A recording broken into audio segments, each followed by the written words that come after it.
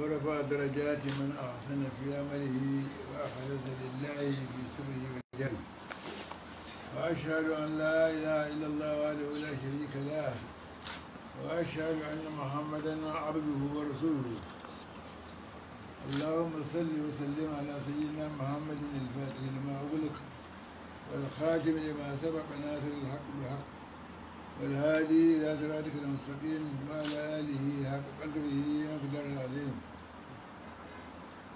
قال الله تعالى يا أيها الذين آمنوا اتقوا الله حق تقاته ولا تموتن إلا وأنتم مسلمون. يا أيها الذين آمنوا اتقوا الله وقولوا قولا سديدا يصلح لكم أعمالكم ويغفر لكم ذنوبكم ومن يطع الله ورسوله فقد فاز فوزا عظيما.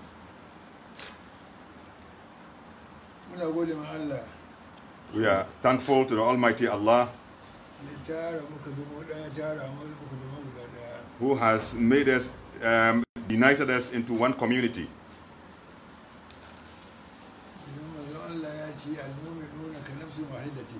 Because the Prophet Muhammad Salallahu Alaihi Wasallam has indicated to us that Muslims or believers are but one brotherhood.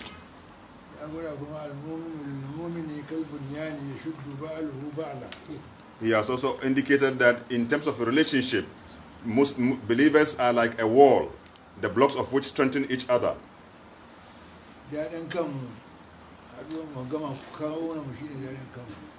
It is the best thing for us to happen that we are united. We should work together and ensure the development of our country, so that we can draw goodness and good things into our country. And then we prevent the occurrence of evil in our country.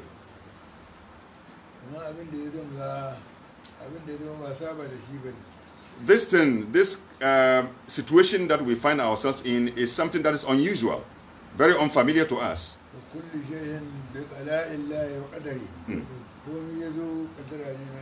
Now, anything that happens to us also is something as destined by God. Allah has indicated in the Holy Quran,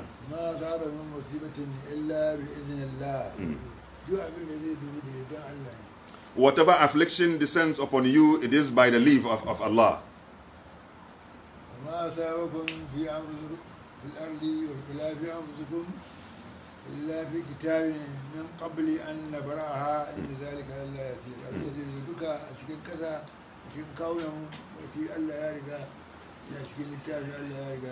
Whatever happens in the land and in ourselves, then Allah has already predetermined it in the guarded tablet. Let us all fear Allah. What is the fear of Allah?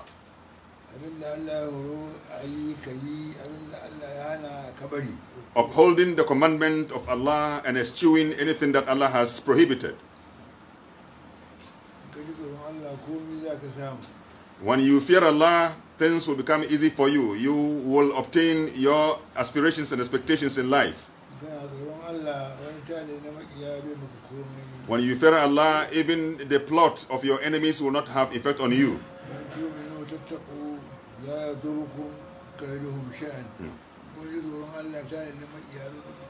When you fear Allah, whatever machinations your enemies plot against you will never have effect on you. If you are interested in getting the Jannah, just fear Allah. Because the Jannah has been prepared only for those who fear Allah. The key to open all goodness in life is in the fear of Allah.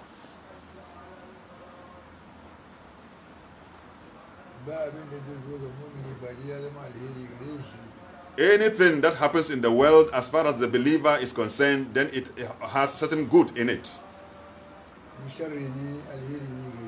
Even when it comes in the form of a test or affliction, it must have something good in it. Whenever it's a favor from God also, then already it's something good for him. Whenever he gets the grace of Allah, then what should he do to respond? He must be grateful to Allah. So therefore, the thankfulness to Allah then becomes something good for him. Whenever an affliction or misfortune befalls him also, then he must be patient. Then the patience becomes something good for him.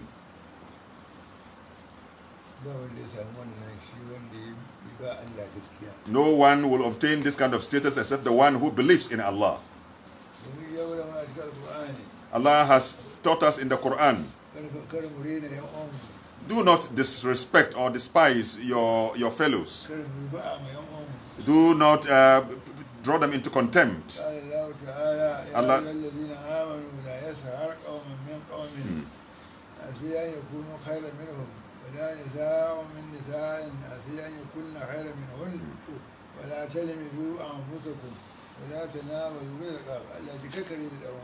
do not hold your fellow in contempt.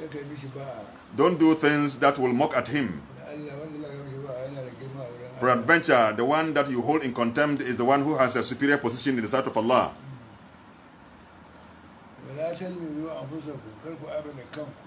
Do not blame or censure each other, despise each other. Now Allah then indicates to us, then it means that we represent each other. I'm you and you are me.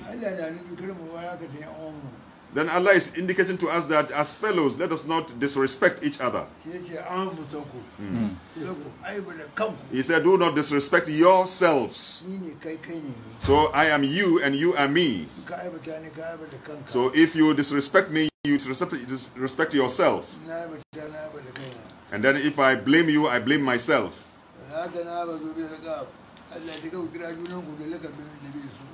Do not call unto yourself with contemptible names, because if you do so, then you are disrespecting each other. All these are prohibited by Allah.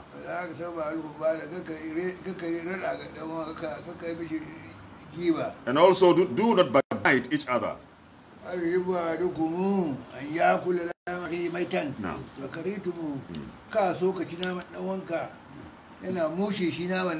Would you want to devour the flesh of your own brother when he dies? Would you want to do so? At the time when he is dead.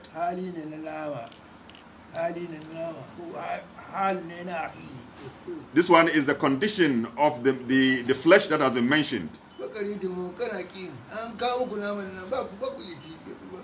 When that flesh of the human being is brought to you, I mean, really, you will not be able to devour it, to eat it. So therefore, do not bite your brother, because when you do so, then you devour his flesh.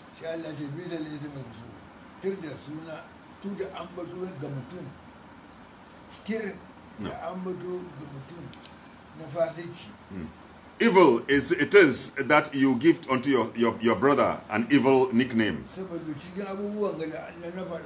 Because in the list of things that I have mentioned, you have done just one of them. Any one of them is disobedience to God, it's indecency.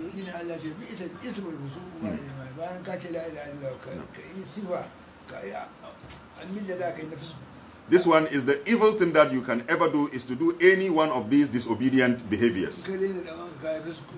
If you disrespect your brother, then you have been disobedient to God. If you blame him, you disrespect him, you have also been disobedient to God.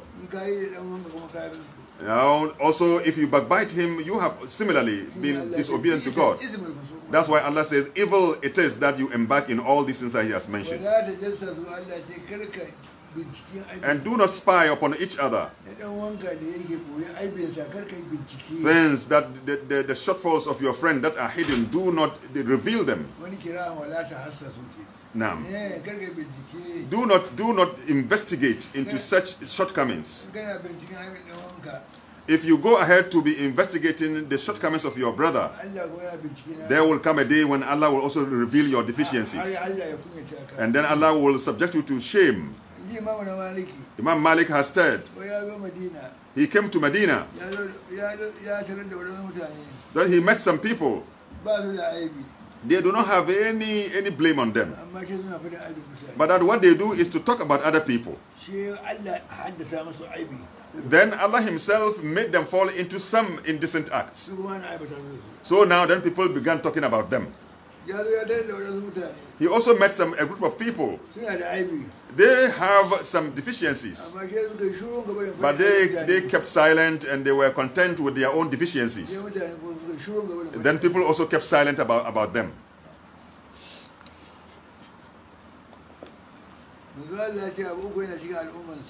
The Prophet Muhammad has said that there are 3 things associated with his nation, that is his community. The first one, he said bad suspicion. Bad suspicion. And then also good kind of suspicion, supposition. Then you must think good, positively about people. These 2 things, there's nothing that is better than them. That you will think positively about Allah and think positively about people also. Then 3 other things too, there's nothing more evil than those things. That you think negatively about God and think negatively about people.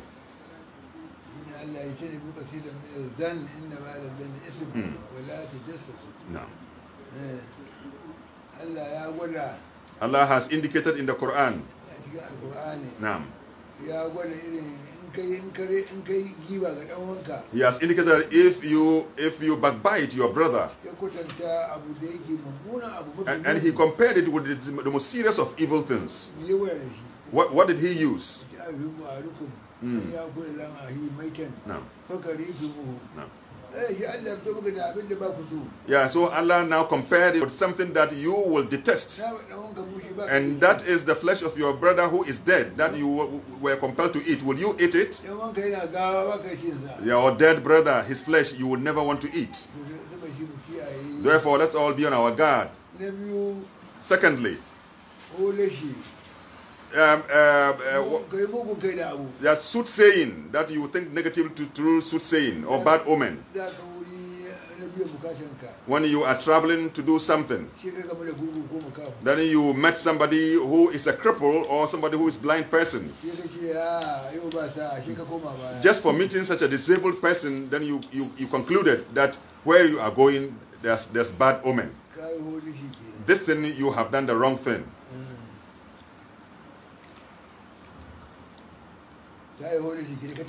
You have something kind of divination. He said, no, discard this kind of thinking and go ahead and pursue your mission.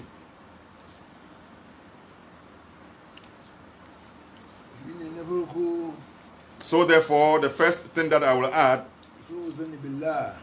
that you have negative thoughts with God, and then you have negative thoughts with other people. Again, now, that's the divination. The third one, that you are envious. Envy. What is envy? The favors that Allah has done to your brother, your wish is that he will lose that favor so that you will get, or it goes to any of your brothers. This one is envy. But that if Allah gives favor to your brother, but that is, you also wish that Allah will favor you, that one is not envy, but it's something that a good wish. That one is not envy. But whenever you wish for the destruction of the favor, or it comes to you, or it comes to your brother, then that one is envy. But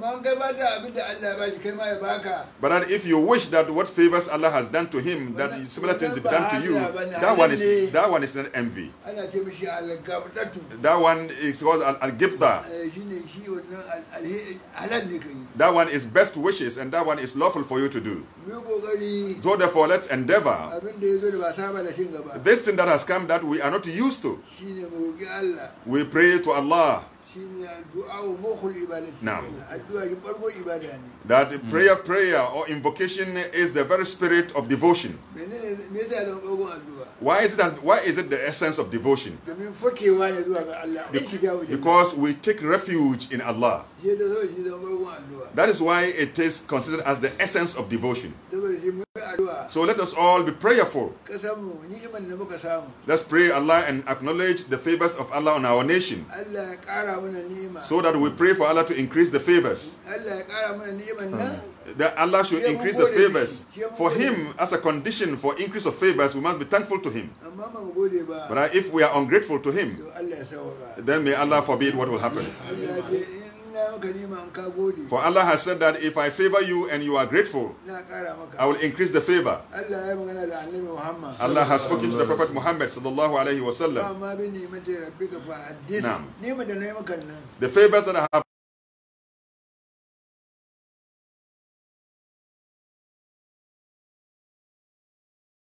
and that is one sign of your gratefulness to God. But this does not apply only to the Prophet Muhammad. But it applies to the whole of the community of Muslims. When Allah has favored you, be thankful to Him. And when He favors you, He wants to see the sign of favor on you. That is the sign of your gratefulness. But if you are ungrateful, when you are ungrateful, now, therefore, it is incumbent that we show gratefulness to Allah. Especially in Ghana, we are in peace, together with the practitioners of other faith. What is it that is between us and those who do not pray like we do?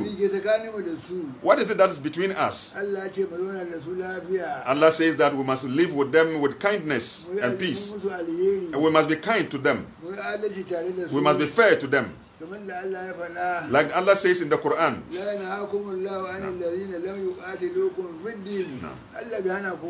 Allah does not prevent you with respect to those who are unbelievers. They have fought you because of your faith, nor have they chased you out of your homes. Now. Allah does not prevent you respect to those who are not Muslims, that you deal with them with kindness. Allah has not prevented you from dealing with them justly. That is what Allah says in the Quran. These are non-Muslims. They don't pray like you. But they have not deprived you from praying. They have not chased you out of your homes. Now, Allah has not prevented you from being good to them and to be fair and just to them. Now, but what Allah prevents you is only about those who fought you because of your faith and chased you out of your homes.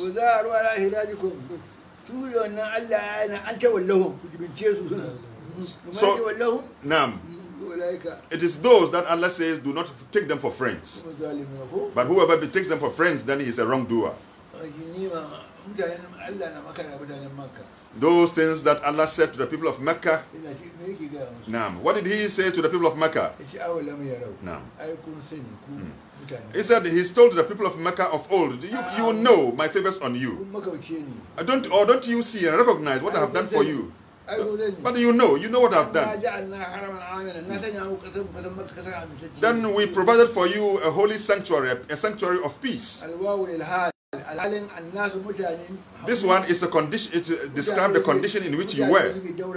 Because at the time, nations surrounding you, they were being yanked, they were being taken away, and they were being killed. They were being killed. They were being killed and kidnapped, but you are living in peace. Are you blind to this kind of grace? Just why don't you be grateful to me? The same, similarly, this applies to the people of Ghana. Allah is speaking to us. Allah says that, oh, you people of Ghana, are you blind? But if you are blind, God, we know what we have done to you. Because we have given you a land which has become a peaceful land. And you are living in peace. in your diversity. You practice of different faith, you are living in peace. At the time of when nations surrounding you are suffering conflict and they are killing each other, they are kidnapping themselves. What is Allah calling us to do? Because of this grace, Allah is calling on us to be grateful to Him. Therefore, Allah, we are grateful to you. You told us that when you favor us, and we are grateful, you will increase your favor. Therefore, we are grateful to you. This grace that you have done to us of peace, we want you to increase the favor of our nation, so we can live in peace and harmony. This nation, Ghana, may Allah increase harmony, stability, and peace and security. The leaders that Allah has given unto us, Nana Dankwa Akufo-Addo and his vice, sovereignty and dominion is with him, and he gives kingdom to whomsoever he wills. He decides to kill and cause death, and he's able to give life. He is able to raise, elevate, and also to debase. That is the expression of his kingdom. Because it is with Allah. Allah has the power, and He gives the power to whomsoever He wills. Therefore, Allah must help them.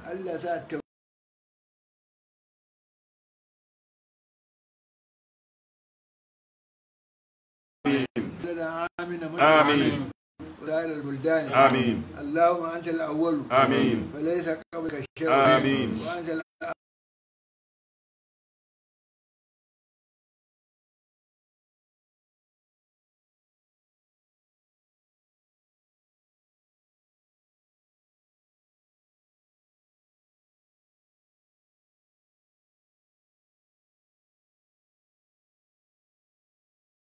البلدان آمين سري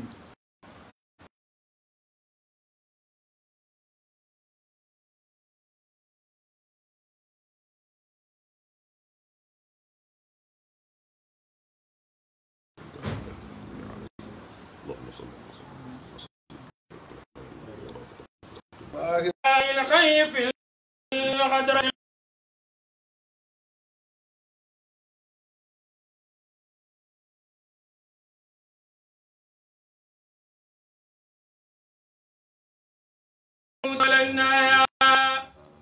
تنازاك وأيدها عينيه تشفي وعيه بعد البخل الفي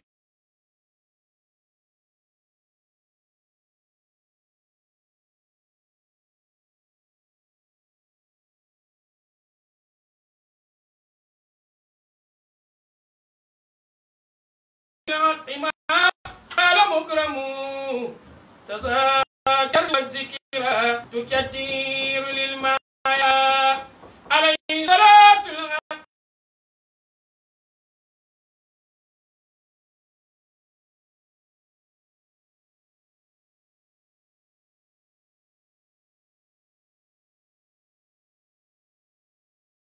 بوران إذ يلمه البرق يجمع لما تبواني ويكلد السبابة ورقرق الدم ساغة العيتاجا تسكر أياما سبا ويقد مدى ولم يبك إلا لمة وتوجا سكى الله أردا بالمدينة إنك أردت رقا في غرقي يرقى ديار حبيب الله وهو أمينه رافق أجمع ديار المنغى به وتذكاره للقلب مرأى ومرتى ديار الآل لكلك كل كان وجهك النبي محمد صلى الله عليه وسلم ديار لمن في الخلق يؤتي ويمنى واكرم